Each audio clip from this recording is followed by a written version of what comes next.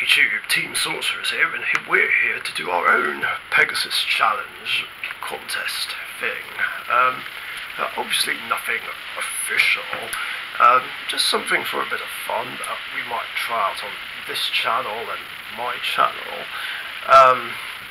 Kind of suggested in the comments of one of my Q&A episodes, sort of. It'll make sense when I do the episode on my channel.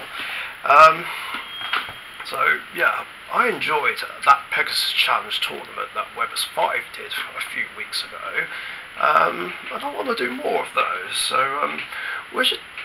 So just for the fun of it, we're going to do a straight up knockout contest between 4 of my decks and 4 of Express Gaming's decks. 3 of these have been randomly chosen. I'm using Blue Eyes, Cybers and Rockets, and I'm also throwing in my newest deck, Hands of Danger. Express Gaming will be using his own hand deck, as well as Slifer, Dark Magician and Lunar Lights. And I'm going to randomly pair them with the Wheel of Names thing. Might as well just call it the Wheel of Justice. Yeah. And we've come up with our own set of rules and conditions here. Some of these are the same as what Webbers 5 used, and this is going to count towards my tournament challenge thing that I'm doing with my Epic Elite decks. So in this case, 3 of them will be used. And this is my first time trying this out, Hands of Danger, that is, in a real life game. Because I've had enough practice on Edo Pro. So, in the meantime, we're going to randomly pair our decks together. Rather annoyingly, I forgot to bring my mouse. So my first deck will be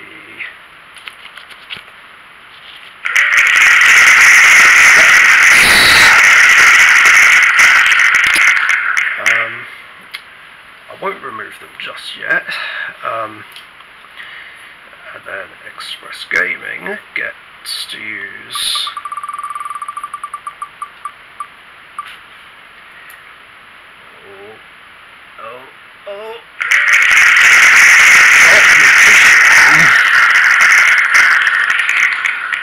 so we're hoping that our hand decks will get paired against each other. If not, we can just do a hand deck solo between them. Exactly. So how this is going to work is, I'll call out a new ruling every 7 minutes. That seems fine, right? Not too long, not too short, and the rule will remain in effect for like 7 minutes if it's something continuous. It'll make sense as we go along. Anyway, let's kick it off.